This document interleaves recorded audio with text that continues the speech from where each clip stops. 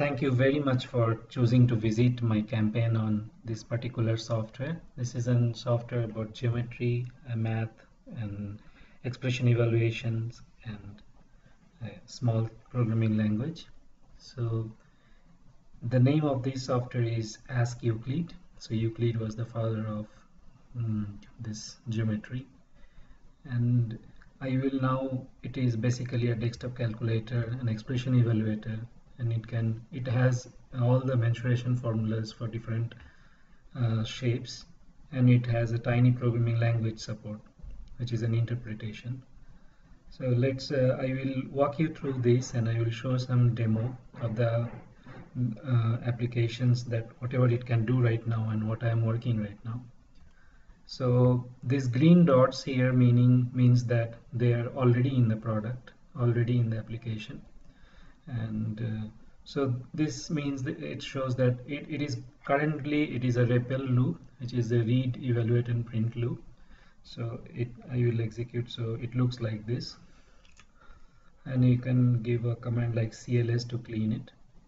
And it's a calculator, so you can say 3 plus 4, and the results comes back. And it can understand some mathematical functions. So this is a calculator, and over the calculator it has variable declarations. So you can declare a variable by the word var and say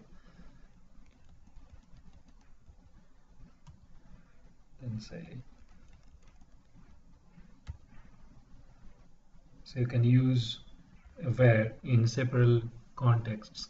You can declare another variable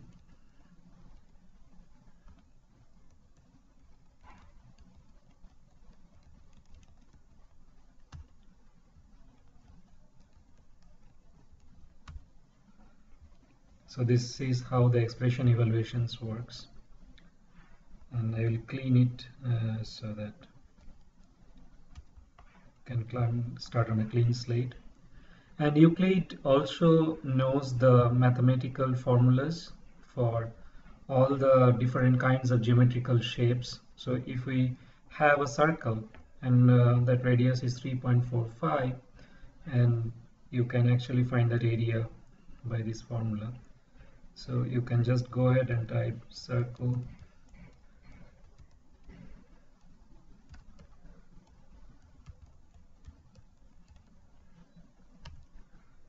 and it can actually take a nested application. So if I have a square whose area, so let's say I have a square whose area is 3.14, so which is almost like a pi value, and the arm length of that square, if that is the radius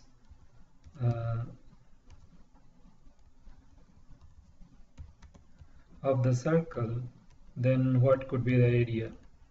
So to decipher this statement is like the radius of the circle is equivalent to the arm length of a square whose area is 3.14 square centimeter, let's say. So it calculates that. So you can have nested queries, and we can have different variables. The variables that we declared before can be used as parameter to, can say radius equal to $h.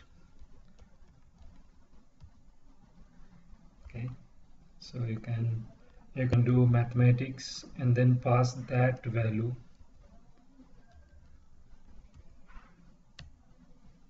as the, so this is basically an expression evaluation engine that is working in the background. And the way these formulas are coming, they are coming from some text files like this. I will show that in a minute. And you can declare the variables. So let me make it bigger.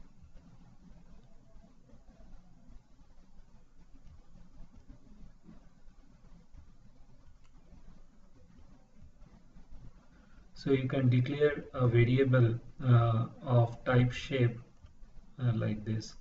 So you can say var unit disk and circle radius 1. So that will define a variable of type unit disk. So let me do that. So if I say var unit disk equals to circle radius equals to 1. So now unit disk is a shape, and now I can try unit disk dot perimeter or area. Okay, so that as you can save numeric variables, you can also save these variables. So as of now, Euclid knows most of the shapes like circle, triangles, squares, trapeziums, trapezoids, and such. So with your support, I will be able to add more and more shapes and their definitions. So you don't have to remember. And then you can define your new shape like this. Like you can shape square and area you are defining. So this line here means that area is being defined by the property arm, and area is represented by arm with a wave function. So basically each of this actually creates a functional representation of the attributes, and that's how it is coming back. And you can actually write small program, and then it supports a small scripting engine is there. So let's say let us write a small program. So let us say we write a small program.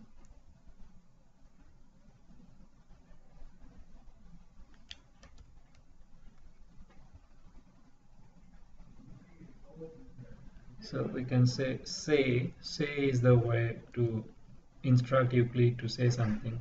You can say what is the area of the, what is the radius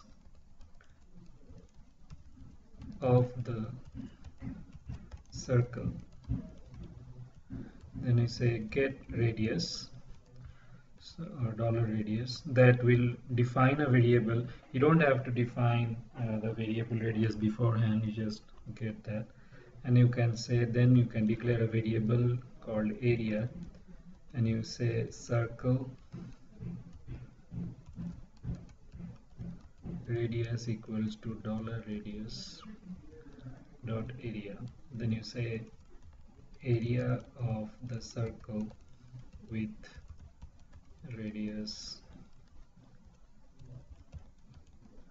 $radius plus is plus $area. The only thing is everything has to be in the single line, because Euclid parses it line by line.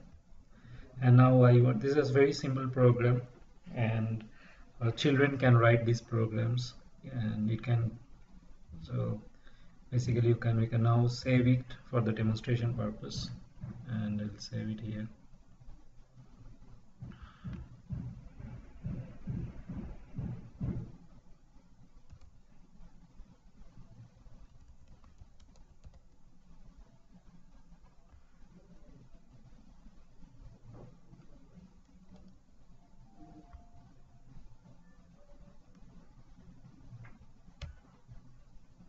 Okay, I save it called Euclid.eld. Now at the C drive, now what I'll do is I'll go here and I'll say run C Euclid.eld. So it is asking me the radius of the circle. I say 1, and it say area of the circle with radius 1 is 3.1419. So this is a small programming language inbuilt. I'm working on a debugger. Your support will help me to find the debugger, make the debugger much more useful and working, and an integrated development working environment. So this debugger is a work in progress. And you can actually get the formulas for different types of uh, shapes by this kind of command at the command line. So you say circle dot area dot formula. So it gives me the different formula that I can use to obtain the value of the area given this type of parameters. And I can also do several other stuff. So I can say perimeter.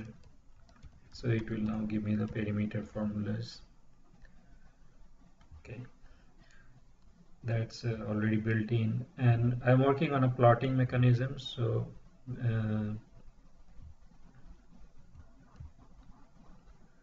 users can be writing such kind of queries and they can plot arbitrary functions like they can do in MATLAB, but much more simply here.